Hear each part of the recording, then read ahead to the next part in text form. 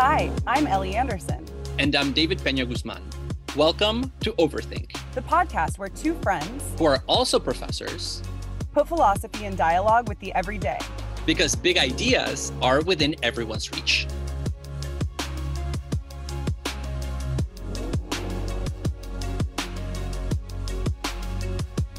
So David, we decided to be a little cutesy for February and do a 4-part series on intimate relationships to go along with Valentine's Day. Scary, also pretty exciting. You can listen to them in any order and you don't have to listen to them all, but they do follow nicely one from the other. And they will be marriage, monogamy, open relationships, and polyamory. We decided to focus on relationship structure. So we're talking about forms of intimate relationships rather than, say, the feelings that go along with them, although those will come up a little bit, and some of the other elements that go into intimacy. We'll talk about that in other episodes. Today, we're talking about marriage. Historically, the majority of adult Americans have been married. But among our generation of millennials, less than half are married. So we are marrying less, we are marrying later, we are marrying more weekly, whatever adjective you want to use for this. And this is perhaps a little bit surprising given that it's only within the past few years that marriage has been opened up, for example, to same-sex couples, thus giving a lot more people the opportunity to get married. But it seems like millennials are not taking the bait. Why do you think millennials, Ellie, are not getting married? Oh my God. I mean, so many reasons. Part of it is economic, right? We don't really have money to get married. Weddings on average cost $30,000 in the US. And in addition to that, I think a lot of us are skeptical about the institution of marriage. Many of us have divorced or separated parents. We feel like this myth of true love forever is kind of toxic. Then again, the idea of throwing a big party and getting a bunch of gifts is pretty appealing, as do the tax breaks. Yeah, I'm going to just tell people that I'm getting married, that I registered at some fancy store, and then I'm getting divorced immediately the next day. Because you don't have to return the gift if it's actually a divorce rather than a marriage that didn't take place. That's my interpretation. That's my interpretation. God. And I'm sticking with That's it. Hilarious. So should we take it, David, that you don't want to get married? So I have a very strong aversion to the concept of marriage and to the practice of it as well. Every time I've been married, I've hated it. All 10 times. Just kidding, you guys. David's never been married. Yeah, no, I've never been married. And I can say pretty confidently that I will never get married. Wow. See, I'm not so sure. As a feminist critical of marriage, I have a lot of issues with the institution. At the same time, I'm sort of one of those people who's like, look, if you are living in a society where something is super highly valued and you have access to it and it's not going to directly harm other people for you to take advantage, why not? But won't it directly affect other people if you agree with the feminist critique of marriage? It could lead to perpetuation of it, but I think that's a gamble that I may be willing to take. I'm just not sure. I've also talked with my partner about doing a yearly fake honeymoon where we just go on a vacation and pretend we're on a honeymoon and try and see how many free meals we can get. Between your fake honeymoon and my fake getting registered at a fancy store, we are embodying the millennial attitude toward marriage. We kind of want the benefits, but we don't really want the institutional baggage. Yes, because as we'll talk about later today, marriage confers all sorts of legal benefits upon those who undertake it. In this episode, we're talking about marriage. Marriage is an institution that has existed for thousands of years, but its popularity is waning. Is there a future for marriage? And should there be? What can philosophy tell us about the relationship between marriage and love? Because the two are not the same. They are perhaps not a happy couple. Marriage has existed for a long time among humans, but it's taken tons of different forms over time. Marriage began around 10,000 years ago as a form of securing land and property among sedentary agricultural societies. Basically, a bunch of people settled down, were hanging out on their farms, and were like, look, when I die, I want my land to be passed on to somebody who is my own offspring. The children of marriages, thus, were considered rightful heirs. Yeah, and so from the very beginning, marriage has been tied to bearing children, to private property, and to determining who a rightful heir to that property might be. Absolutely. And over time, as society has developed and became more and more large scale, marriage started to get regulated more and more by the state. Many laws give married people major advantages. You get tax breaks, social security benefits, immigration status. In fact, in the US today, married people actually have over 1,000 federal rights that unmarried people lack. So you and I are at a major disadvantage, David. That's so many. That's like a many. ton of Bill of Rights. I know. Come on, where is my single people pride march? Right? In addition, marriage has been an important tool of biopolitics, which is the regulation and production of the human species. And it also involves separating the normal, things like rightful heirs and sexual fidelity, especially for women, from the abnormal or wrong, the bastard, the cuckold, the cheater. Hashtag the cuckold. I think that's going to be my new screen name on all my dating profiles. Hashtag the cuckold. Hi. I just found out that there's a whole arm of the pornography industry that is about this. Yeah. Oh yeah, for sure. And so I think that's a great example here of the way that marriage exists by virtue of its relation to its abnormal others. Marriage serves to normalize, it serves to enforce, whether it's heterosexuality, patriarchy, classism, racism. It is a super useful tool in the arsenal of biopolitics. Of course. Especially, not to mention reproduction. Yeah, I mean, but with that being said, if we look at the history of marriage, we also find some interesting little tidbits of information, right? We find the fact that there have been polyamorous or polygamous structures for a long time, things that by today's standards maybe would seem kind of radical and left-leaning, same-sex marriage. At least in the US. Or in the West, more generally. So, for example, same-sex marriage existed in ancient societies like Mesopotamia and ancient Rome. I think Nero, the emperor, was married to a dude, if I'm not mistaken. Yes, although that is a really weird example here because Nero murdered his wife and then he married one of his slaves who had an uncanny resemblance to his wife, castrated the slave. Oh my God. And made the slave wear the clothes of the empress and be called empress. Hashtag cuckold. No, This is way too creepy. I actually don't really know what a cuckold is, so I shouldn't be using it. A cuckold is a man whose wife cheats on him. Okay, so yeah, totally wrong usage there, but that's super intense. I know, yeah, and so the existence of same-sex marriage in ancient Rome, for instance, isn't just like, oh my God, look, they were so progressive, but you're absolutely right, David, that there have been queer forms of marriage that have existed in various points in various places throughout history. Although I have to say, as a queer critic of marriage, I'm like, that's why we shouldn't have gay marriage. Yes, which I definitely want to come back to. And so there are these examples of different forms of marriage over time. I think the through line is that marriage historically has functioned primarily as a way of perpetuating land ownership, regardless of the genders and numbers of the people married. It's also overwhelmingly been a tool of patriarchy. It's associated with women being treated as property. A father gives his daughter over in marriage, which you see through traditions like asking the father for his daughter's hand in marriage. Women are just kind of passed around on the market and are valued primarily for their ability to bear children, to bear rightful heirs.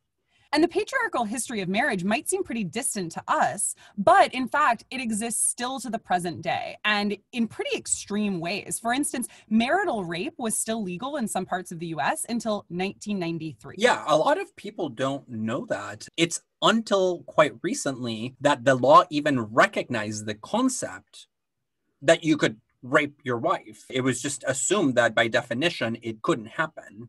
And when we think about the politics of marriage, it's also important not to lose sight of what you mentioned earlier, which is biopolitics, because marriage has also been a major tool of racial oppression that is often tied to eugenics. So one major concern, for example, in the 19th century that people had when determining who they would get married to or not was ways to avoid having what was called degenerates, a term that included a whole bunch of people that were deemed abnormal. But even more specifically in connection to race, as of 1958, the vast majority of Americans, I'm here talking about 94%, disapproved of marriage between whites and blacks.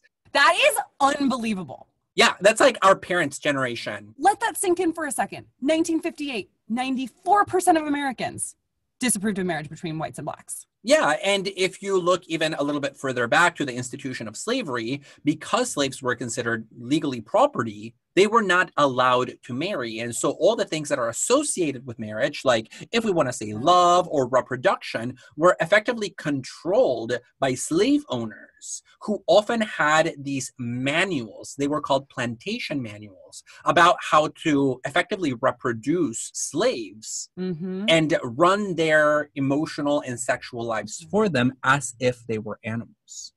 Well, and they were allowed to marry, just not legally, which I think is an important nuance here, because part of the legacy of colonialism, as well as the history of slavery, is an enforced monogamy. And the idea that monogamy codified in marriage in particular exemplifies a higher state of the human being. And so it's part of our progress or evolution as a species to be married. So there's a way that a slave owner, on the one hand, be able to perpetuate norms of monogamy by suggesting to those that they enslaved that marriage is a good thing. And on the other hand, say, well, we don't legally recognize your union, and so I can sell you to somebody else and keep your husband on my plantation. Yeah.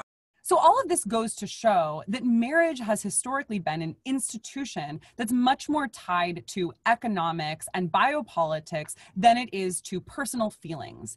The association of marriage with love through what we know as the love match is relatively recent. As we'll say in a moment, it originates in the 19th century. But there are some claims that over different periods of human history, love and marriage have, even if temporarily, been tied together. Wedded, if you will. David, I figure you probably have some thoughts on this, given your work on Foucault. Well, yes, because Foucault wrote a 4-volume series on the history of sexuality, where he talks about the development of sexuality and sexual practices from antiquity all the way to the 19th century. And one of the things that he discusses is the evolution of marriage. And so he makes an interesting argument about the origins of this ideal of conjugal love, this notion that when you enter into a marriage contract or into a marriage agreement, you're not simply entering into an economic arrangement, you are entering into an emotionally charged dynamic with somebody who is supposed to be, quote unquote, your other half, right? That you're supposed to have found in marriage your soulmate. And according to him, this notion of conjugal love emerges at the beginning of the Common Era, in the first couple of centuries after Christ. He dates it specifically to the Roman period, but argues that we actually see the beginnings in the Hellenistic period, especially in Hellenistic Egypt. That's interesting because as somebody who works a lot on feminist critiques of love and marriage, most historians and sociologists say that conjugal love doesn't emerge until much later in the 19th century. So what sort of evidence is Foucault drawing on for the idea of conjugal love back in the Roman period? Yeah, so the question of evidence here is important because he is working against a broad consensus about when this notion of romance or a romantic marriage emerges. And so he draws on a bunch of evidence, but 3 pieces of evidence are important. One of them is he looks at the actual clauses in marriage contracts and compares those that are found before the Hellenistic period, so in classical Greece, and those that start emerging in the Hellenistic and Roman periods. And so he says, if you look at marriage contracts from the Greek period, they are extremely asymmetrical, right? They are an expression of Greek patriarchy. All the obligations go from the wife to the husband, and there is nothing coming back the other way. Some of them would say things like, the wife is not allowed to leave the house without the permission of the husband. Like that level of control of women's bodies. And because women are simply property, as you pointed out, that are passed between father and husband, they're not even a legal subject of a marriage agreement. They don't appear in it except as objects. Yes. And by the time you get to the Hellenistic period and then the Roman period, you notice a change in the actual writing of these contracts. So suddenly, husbands start acquiring certain obligations in relation to their wives. So there is now a kind of reciprocity that enters into these contracts. And suddenly, for the first time, at least from a legal perspective, women appear as legal subjects who either consent or don't consent. So there's a kind of becoming free of marriage and reciprocal, even if it's not, of course, entirely equal. And according to Foucault, this is because you start seeing the birth of this notion that a marriage is more than a transference of property. There is a conjugal dynamic, an emotional bond that must exist between the husband and the wife. But where does that idea come from? Or does he not make claims about that? Well, his argument is precisely that it comes from changes in the institution of marriage. So it's not as if... But that seems to be begging the question, right? Because the idea would be that there are changes to the institution of marriage because people's conception of marriage changes, but then people's conception of marriage changes because the contracts change. Well, and I think that's largely right about social phenomena, that it's not as if there is an idea that drives historical change and then material practices reflect that. I think that's too idealistic in the technical philosophical sense. I do think there is this almost reciprocal, almost like a virtuous cycle where the changing of institutions creates the possibility for new forms of interaction that then take on meaning once they are made possible by those material conditions. Certainly. I have questions about the ideology at work there, but we'll leave that for now. It seems to be a chicken and egg problem, perhaps. Yeah, no, I think that's right, that it's a catch-22 situation. But maybe we can think about Foucault merely as describing the moment when it appears and giving us evidence of the fact that this conjugal idea is emerging. Because aside from looking at marriage contracts, he looks at two other pieces of evidence. He looks at the inscriptions on the tombs of people, like in the cemetery. And so it's in the Hellenistic period and in the Roman period that for the first time you start seeing people getting buried with engravings that refer to their eternal love for their spouse. You would have never seen that before, certainly not in the Greek period. And so he says, obviously something is afoot here, because now the marriage relationship is something that is somehow meant to transcend even the here and now. And the feminist classicist Sarah Pomeroy wrote a wonderful little book about this in the 1970s called Goddesses, Whores, Wives, and Slaves, which I recently found out is one of the first books on women's history. Wow. In the 1970s. Also a badass title. Yeah, I know that. Yeah, exactly. Let's repeat it. Goddesses, whores, wives, and slaves. And she's the one that actually points out this pattern on tomb inscriptions. Wait, so she did it before Foucault or after? Because I know he's writing in the 70s too. No, so she's writing before Foucault, and Foucault takes it from her. Oh, cool. Okay. Yeah. And what's the third piece of evidence? Love letters. Foucault points out that by the 2nd century of the Common Era, evidence gets passed down through history in the form of documents of husbands writing letters to their wives, especially when they are away doing military service, for example. Manly stuff, you know. Yeah, manly stuff as part of the Roman imperial project where you have to go and conquer and vanquish a bunch of people. And then you miss your wife, and so you write a letter in which you reflect on your other half. There are no such things in the Greek period. Men would never write a love letter to their wives. Only to boys. Exactly right. They would write it to young boys. Between 14 and 17 is the age. And so for Foucault, these three pieces of evidence, the contracts, the tombs, and the love letters that we find in the Roman period, but not in the classical period, are evidence that there is what he calls a new marriage tie. But it must not have lasted very long, right? Because then we get to the Middle Ages and Christianity codifies the treatment of women as property and a very traditional economic notion of marriage that's actually not that tied to love. There still is a love ideal there, but it's very much love as in service to God, which we will talk about in the monogamy episode when we talk about courtly love. But I think that is to say this ideal then gets buried again, right? And it doesn't emerge until the Romantic period at the end of the 18th century and really flowers in the 19th century. And so the point here is that that ideal that is eclipsed in the Middle Ages was already there in the first place in order for it to be eclipsed and taken over by other forces. Whereas in the classical period, it doesn't exist at all. So if I were to ask a Greek, do you deeply love your wife? Is she the one? She'd be like, well, she's the one wife that I have. I don't understand the question. Because the function of having a wife was simply to run a household and to have legitimate children. That's it. Love doesn't enter the equation. Mm-hmm. But I think you're right that then it resurfaces in the 19th century, which is, the century of conjugal love. Yeah, and historians point to a few reasons why suddenly in the 19th century, marriage becomes more about personal feeling than it does about economics. For instance, Anthony Giddens writes a famous book called The Transformation of Intimacy that is about this, and there are also a lot of feminists who've written about this, including Francesca Canchian and Eva Illouz. In the 19th century, especially among the bourgeoisie, the ideal of personal feeling starts to come up. And that comes in part through the philosophy of romanticism, which emphasizes a private sphere and a connection to nature, right? An emphasis on the natural.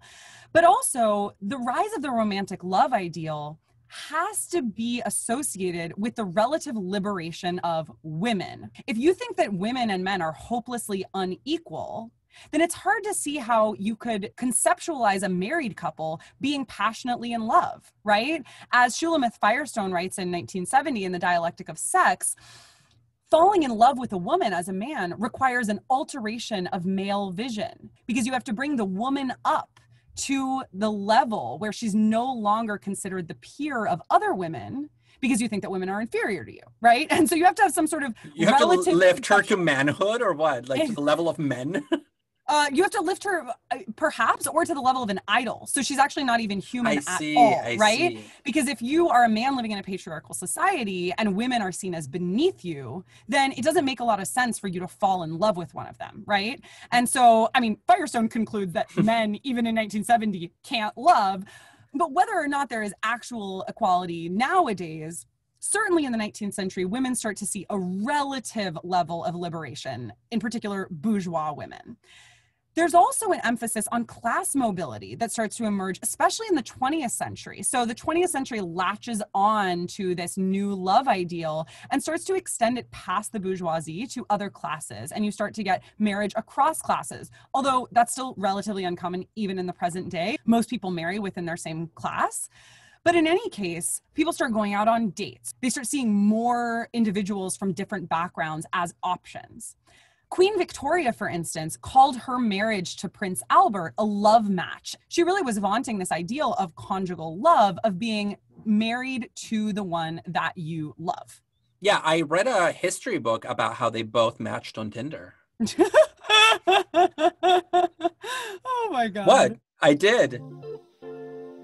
Even if we see marriage taking on this emotional dimension of feeling, both arguably in the Hellenistic and the Roman period, and then also in the 19th century, marriage and love have often been opposed to one another in the eyes of a lot of philosophers. And this has to do with the fact that marriage does start as an economic institution. And so a lot of philosophers have worried that by its very nature, it kills love and cannot live with it. It cannot foster it. So the marriage, so to speak, of love and marriage has often been an uneasy one. I love Kierkegaard's point on this, which Beauvoir also quotes in The Second Sex. Kierkegaard says that reconciling love and marriage is so hard that it requires divine intervention in order to work. Well, thankfully Kierkegaard was his own version of Christian, so maybe he did believe he was going to get it. But why not so much? Because he dramatically ended his engagement and remained unmarried for the course of his life. Let's think about this idea. Can love and marriage coexist?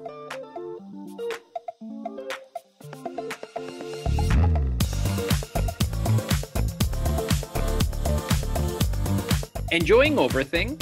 Please take a minute and rate and review us on Apple Podcasts, Spotify, or wherever you listen to your podcasts.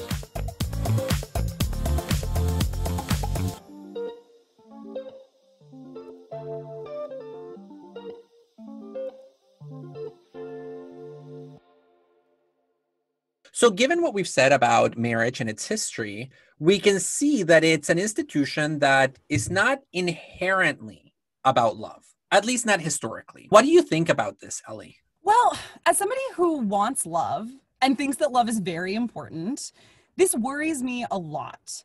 And, I look at people who've been married a long time, and I see that a lot of their ways of living haven't fostered respect or care, let alone love. So it sounds really nice to me to have somebody to build a life with in a committed way. And I understand how marriage codifies that. Plus, the benefits of marriage from a legal standpoint, as we said, are very appealing. 1,000 rights. Yes. But I would say that I'm very skeptical of marriage. In the case of my own upbringing, I was raised to believe that my parents had an extraordinarily happy marriage and that all was well. And then as an adult, my dad came out of the closet and had a very different narrative around his reasons for getting married. He talked a lot about how he wanted to get married because at the time in the 1980s, that seemed like the only valid way that he could start a family and have children while also being socially accepted. I also grew up in a Christian context where homosexuality is vilified. And at the time that I was growing up, obviously same-sex marriage was not allowed. So I think here about how the institution of marriage and particularly its prevalence in our society forced my dad into a situation that might not have fostered his well-being, even though he and my mother had a very special relationship that is ongoing even now that they're separated. This highlights an important point, which is that people are socially pressured into entering an institution that maybe if they had more choices, they wouldn't choose to enter. When I think about the people in my life growing up in Mexico, most of the marriages that I saw were hyper traditional marriages in which women were expected to be in complete obedience of their husbands. And so I remember my grandmother describing marriage quite frequently as a cross that she had to bear. Oh, wow. A metaphor of crucifixion. And it's something that you just enter and you never leave. And so growing up with these models of marriage, I became very, very cynical about marriage, and I remain very cynical, which is why I said earlier, I can say very confidently that I will not marry. Will you come to my wedding if I have one, though? Oh, yeah. I mean, you and I came up with the idea for this podcast while attending a wedding of two close friends. Who have great politics, are feminist, etc. Yeah, and so I don't want it to come across as if I believe that you've done something wrong or irredeemable if you've entered into a marriage contract. It's just that for me, it carries too much psychological trauma from childhood in terms of seeing certain marriages and me being unable to look beyond them. Not to mention the fact that as a matter of principle, I do object to the idea of married people getting more rights merely on account of being married. Oh, definitely. And I think that's part of the trouble for me is that I do live in a society where there are all of these benefits to being married. And part of me is like, why would I not seek those if I can? Because they're not fair. I'm just like a grubby opportunist. I know, but I mean, this is always the constant issue with being critical of the system, but having to live within it, right? The kinds of ethical choices that we make are important for helping set an example, but I don't want to be under the illusion that my decision not to marry would suddenly transform the institution. I just don't have that much power, in the same way that I occasionally buy stuff on Amazon, even though I'm very opposed to Amazon's business principles. Yeah, and I think you're right that we pick and choose our battles. And for me, marriage is an important battle. And it's something that has caused some tension in past relationships where people didn't quite understand why I feel so strongly to something that maybe they didn't see as that big of a deal because it's just signing a piece of paper. It doesn't mean that much. But for me, it does mean a lot. And in other episodes, we've talked about my aversion to promising emotions. But I think this is an effect of that as well. Yeah. I mean, I think here, when we think about the philosophy underpinning marriage, Marriage presupposes a lifelong commitment to another person. Following what you just said, David, it sounds like you don't think that that kind of lifelong commitment is even possible. I am less opposed to that. I do think that there are certain lifelong commitments that are important for us to make and that can be quite compelling and beautiful even. So I'm not opposed to marriage from the standpoint of the lifelong commitment factor.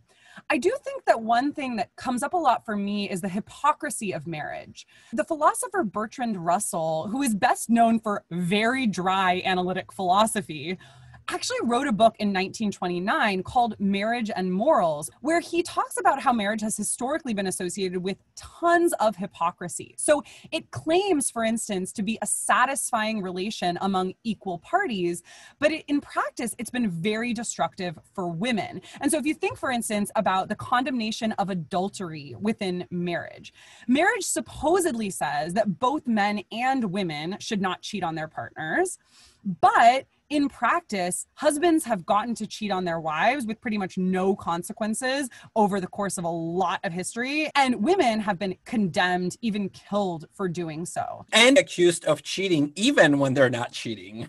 Absolutely. So, men are like running the streets and accusing women of doing that.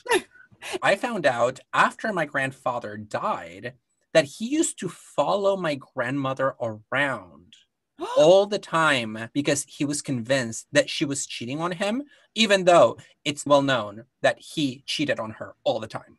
Yeah, and so there's this possessiveness of women and a policing of their behavior that has been permitted through structures of marriage over time.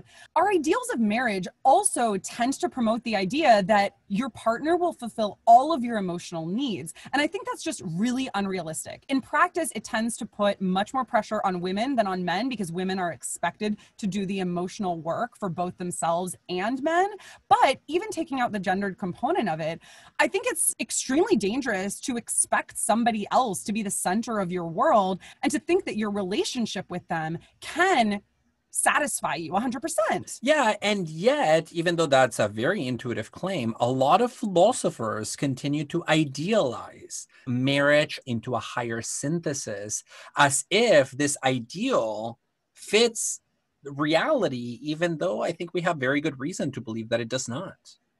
Yeah, and I think Hegel, the early 19th century philosopher, whom we talked about in our episode on masks, is a great example of this. So he says that marriage is not just a contract or a social institution, but he also says it's not just a mere expression of personal subjective feeling either.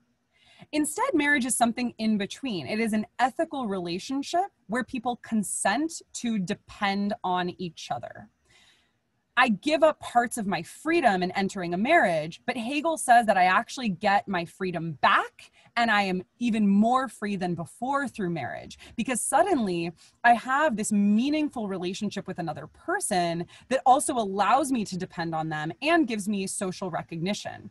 And Hegel thinks this is really beautiful. Marriage transforms the passing feelings of love into a self-conscious, permanent commitment. So he says that in the wedding, decision and inclination combine. What does that mean, decision and inclination combine? Basically, the idea that a rational commitment or a contractual relation, as figured through the decision, combines with my personal inclination, my desire, my passion. And so marriage is a blending of the public and private, and it's also a blending of the present and future. You know what is also blending? Is What? Hegel's genitalia with the genitalia of his landlord's wife, because he had an illegitimate child. So even for all his writing. Okay, oh my God, yes, touche. Yeah, so speaking about Bertrand Russell's thesis about the hypocrisy of marriage, here's Hegel talking about the unity of the private and the public and the coalescing of decision and inclination. And again, he's having sex with the wife of his landlord behind his back, Yes. And so I have to say, when I read Hegel on marriage, I'm very taken in because I think it's that's beautiful. And yet Hegel is such a perfect example of the hypocrisy and ideology of 19th century marriage that we continue to see today, whether it's through the implicit acceptance of cheating by men, or also through this idea that the love match might seem to be pure, but always in the background is the specter of the reproduction of the nuclear family. Hegel actually goes so far as to say that we have a duty to get married. And part of that is because of the ability for self-realization and liberation in marriage, but also it's partly because marriage for him symbolizes the creation of a family. No, that's right. And the notion of being obliged to get married is something that he picks up from earlier Stoics, who had this theory that by nature, human beings naturally want to pair up. And so if you want to live according to nature, which is the Stoic understanding of happiness, then you have an obligation to get married. Which is just like so wild, because the idea that marriage is natural could not be more far-fetched. Yeah, exactly. It might be good, but it's certainly not natural. But at least this would support Foucault's argument that in the Roman period, which is when the Stoics were writing, that's when you have the notion of conjugal love emerging, because it's that ideal that allows marriage to be naturalized. So whether we think about marriage as a duty we need to undertake to live in accordance with nature, or we think about it as the embodiment of a loving commitment to another, it's clear that the history of marriage is somewhat dark. This makes me wonder, what's the future of marriage? Is it an outmoded institution nowadays, or can it continue to be an important form of social relationships? Does marriage have a future?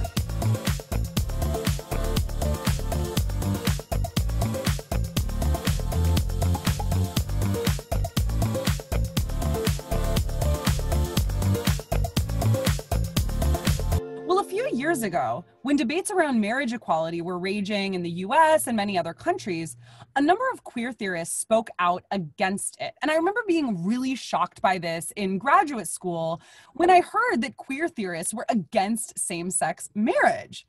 But their claim was that we shouldn't extend marriage to same-sex couples because marriage itself is the problem. If marriage is an essentially oppressive institution, we shouldn't be seeking to perpetuate it by making it available to more and more people. And I remember in particular a debate in Australia that was televised by the BBC that featured 2 speakers for same-sex marriage and 2 against it. And on the against same-sex marriage side were a conservative white man and then prominent queer theorist Anna Marie Jagos. And Jagos basically said, look, we need to get rid of marriage. And so I'm against same-sex marriage. Let's not legalize it in Australia. It has since been legalized in Australia, but that was her point. What do you think about this, David? Well, most queer theorists that I know and most radical queers that I know are opposed to the institution of marriage, and they don't believe that queer liberation hinges on the right to marry. And this has led a number of people, for example, to draw a distinction between the mainstream gay liberation movement that really staked its future on the acquisition of this right, and more separatist, radical dimensions of the queer community that are calling for a very different kind of future that is less heteronormative and that doesn't look like the same as before, but with 2 dudes or 2 women.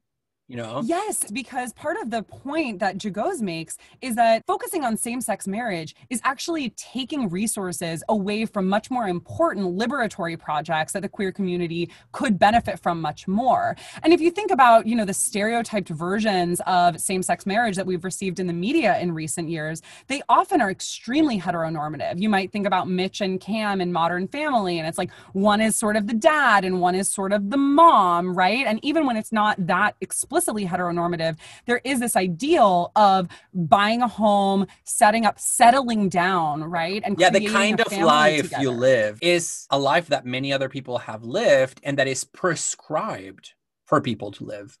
And so again, we're not saying here that now that same-sex marriage is legalized, people shouldn't pursue it, nor that they shouldn't buy houses if that's available to them or have children. This isn't about a personal condemnation, but it's more about naming the broader structures that are at play here and showing how the expansion of heteronormativity and a nuclear family ideal to more people than it was available to before is not intrinsically a good thing. Yeah, and a lot of queer theorists worried, and I think this was one of my main worries about gay marriage, that the passage of gay marriage would effectively depoliticize entire sections of the queer gay community, because there are a lot of mainstream gay people out there who were just waiting for the right to marry, so that in many ways they could start voting Republican and move to the center, right? Like they're not leftists, they're not progressive. It's like the Buttigieg effect. Yeah. Not that he became a Republican, but close enough. Yeah, exactly right. And I think if we were to select a spokesperson for this assimilationist arm of the gay community, like it would be Pete Buttigieg. Yeah. Well, so should we throw out the baby with the bathwater? Should we get rid of marriage? Yes. Throw the baby out. Drown the baby in the bathwater before you throw anything out, just to make sure it's dead. So you don't think that there are any queer feminist kinds of marriage that might live on? And I say this genuinely as an open question, as somebody who struggles with this myself. I'm not sure. I've seen some interesting marriage ceremonies, but most of them have happened outside of the reach of the state. So they're not even recognized as legitimate marriages. So a few years ago, I attended a marriage in the woods by two radical fairies in Tennessee. I remember your radical fairies phase. Yeah, and I was like, a pagan wedding between two queer, gender-bending radical fairies. I can get behind that. But again, it doesn't actually register as a marriage in our society. But there are some people who have suggested reforms to the institution of marriage and who try to salvage this institution by making it a little bit less problematic. So if you held my feet to the fire and said, David, what would it take for you to agree to an institution of marriage that's not so horrible? I think I would point to the concept of minimal marriage, which was developed by the feminist theorist Elizabeth Brake. Brake points out that there are a lot of inconsistencies and contradictions in the institution of marriage, precisely because of what you mentioned earlier, Ellie, this notion that one person must fulfill all the functions associated with marriage. It's supposed to be your best friend. It's supposed to be the person you want to have children with. It's supposed to be your the person, sexual partner, etc. Turns you on. Yeah. Yeah. And so it's almost as if maybe your mommy and daddy. Okay, you see, this is why people shouldn't get married, because this is what they're all ultimately looking for. Your pet. No, but she makes the argument that maybe we can change marriage to make it more palatable. And she says, in fact, more just. When she talks about minimal marriage, she means two things. The first one is that the state has absolutely no business determining the sex or the number of partners that one can have in a marriage. So it should be opened up to, of course, consenting adults, but you cannot put restrictions on sex or number. And the second point is that the state should not require complete symmetry in what she calls the distribution of rights and benefits associated with marriage. Say more about that. So let me give a very concrete illustration. We've already established that people who get married get a ton of rights that people who don't get married don't have. And so, for example, I have the kind of job where I have health insurance, and my health insurance entitles me to coverage for my spouse if I am married. So I effectively have a +1 benefit for my health insurance. Now, I have a partner who also has a job that already insures him, and whose job also gives him a +1 if he were married. And so in this case, because of who I'm dating, I don't actually use my +1. And Elizabeth Brake says, why couldn't you transfer that +1 that you have to somebody else in your adult network of care in such a way that it would actually fulfill the function that it's supposed to fulfill? So if I'm dating a partner who doesn't need health insurance, but let's say my mother, who is equally central to my conception of the good life and whose well-being is very important to me, why couldn't I take my +1 and just give it to her? Why can't she be my +1 on my health insurance plan?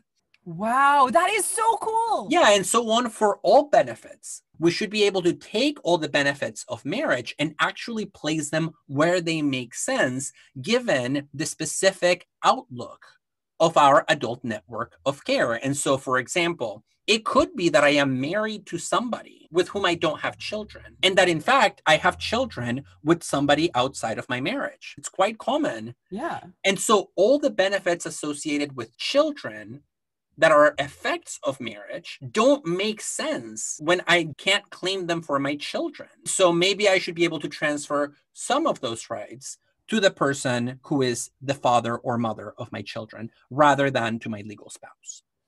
Wow. Yeah, and I think that really hints at, the fact that if we are thinking about marriage more and more in terms of a personal expression of love, then maybe we should decouple its benefits from the economic, right? Well, and that decoupling is essential for Brake's analysis because she says historically it's been assumed that the person that you marry is the same person that you love, is the same person that you want making end-of-life decisions for you, and so on and so forth. But our lives are much more messy, much more complicated than that. And health insurance is hard as hell to get in the US. Yeah, exactly. I mean, my mother is one of those 30 million Americans who doesn't have health insurance. So if I were to marry my partner, Rabi, I should be able to give her my +1 health insurance, but I'm not. Yeah. Mm-hmm. And so there is an inconsistency in the way in which we approach marriage, according to Brake, which is that we justify all these privileges and all these benefits associated with being married on the basis of things that accompany marriage but are not equivalent to it, like having children. If that's really the case, then we should focus on those things. And so the rights should attach to having children, not to being married. Yeah, but then I wonder whether that doesn't lead us to a conclusion where marriage actually just has no place at all. It comes to be a meaningless term. We can move on to talk about more inchoate or anarchic forms of human connection and blur the lines between different people and the roles that they play in our lives, no longer seeing a single person as best friend, co-parent, sexual partner, next of kin, etc.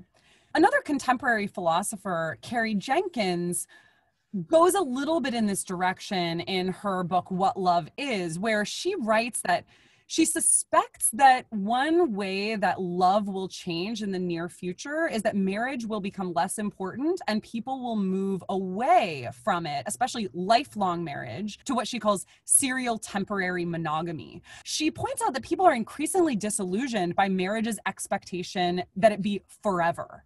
And you can see this in rising divorce rates. So it's actually only in the late 1960s that in the US, what are called no-fault divorces were legally permitted in every state. And so the no-fault divorce is the idea that, it just didn't work out for us. You don't need to have done something wrong in order for me to divorce you. This rise of no-fault divorces is associated with a view of marriage that starts to center around self-fulfillment. So in the late 1960s and the 1970s, you get the rise of the sort of self-help mentality in America that had already been seeded in a number of ways in previous decades. People start to see marriage as a way to develop themselves, as to become the best version of who they are. There's a kind of therapeutic mindset involved. And Jenkins says, look, marriages are usually not even lifelong anymore anyway. And so we might as well recognize that and start to see serial temporary monogamous relationships as the future, because to some extent, that's what we're already doing. Now, Jenkins herself doesn't necessarily think that that's the best option. She actually advocates a polyamorous future, but she doesn't think that that's likely to happen in the interim. And so she says what's more likely to happen are these serial temporary monogamous arrangements. Yeah, and when I think about Jenkins' position, it does seem to make sense of what I see around me. A lot of people that I know, I think, would fall into this category of the serial temporary monogamous, people who enter into relationships that they deem meaningful, in which they make a commitment, but which also have this flexibility to them and this recognition of the inherent finitude of relationships. So there is no sense, there's no illusion, there's no delusion that there is only one who is also forever. Speaking of one who is also forever, stay tuned next week for our episode on monogamy. We hope you enjoyed today's episode. Please rate and review us on Apple Podcasts, Spotify, or wherever you listen to your podcasts. You can email us with questions, feedback, or even requests for life advice at dearoverthink@gmail.com. You can also find us on Instagram and Twitter at overthink_pod. We want to thank Anna Koppelman, our production assistant, Samuel P.K. Smith for the original music, and Trevor Ames for our logo. Thanks so much for joining us today.